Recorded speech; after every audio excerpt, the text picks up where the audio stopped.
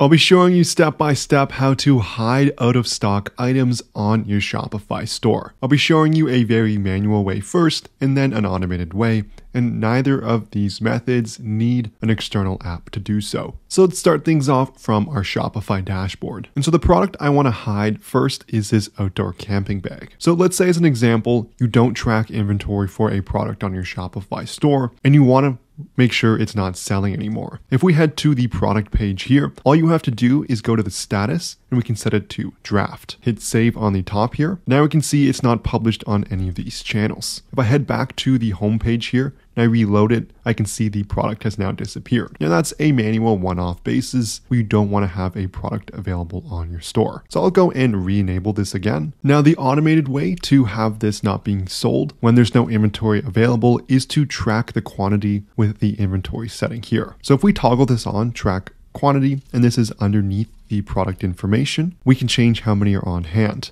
Now, if you use any different inventory tracking apps, it should update this automatically. But let's say you don't want to sell it anymore, or if you are tracking quantity, you can just set the adjust by and just reduce it to 0. In this case, it's -1 here, but let's say it was 5 on the inventory units. It will be available on my store. But if I were to set this to -4, bringing it to 0, I think I need to get rid of one more here. So let's say I don't have any on hand. The product will be removed from my Shopify collections here. Note, updating the inventory is going to take a few seconds to adjust on your Shopify store. We can also add a further setting to remove it from collections if they are showing up for whatever reason. And the way we do that is head to collections. Let's just head to any collection here. I'll do all, as it has all the products on my store. I'm going to replace this existing condition here, setting it to all conditions as I wanted to match each one of these. I'm going to, instead of type, search for inventory stock. And I want to say it's greater than 0, and it will be included in this collection. So if I click save here,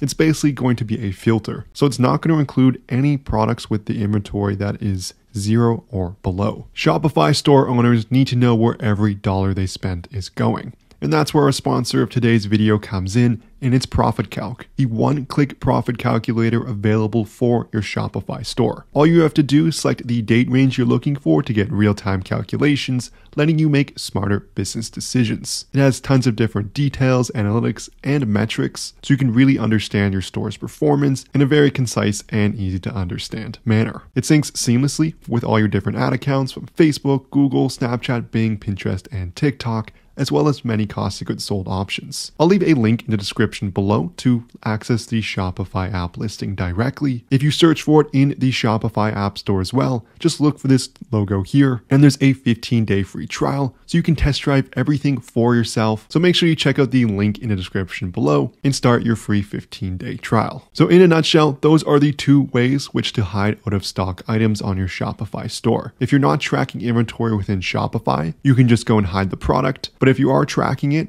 it should hide it when the inventory is below 0. If that's not happening for whatever reason, you can also put a filter on the collection to say only include products that have an inventory greater than 0.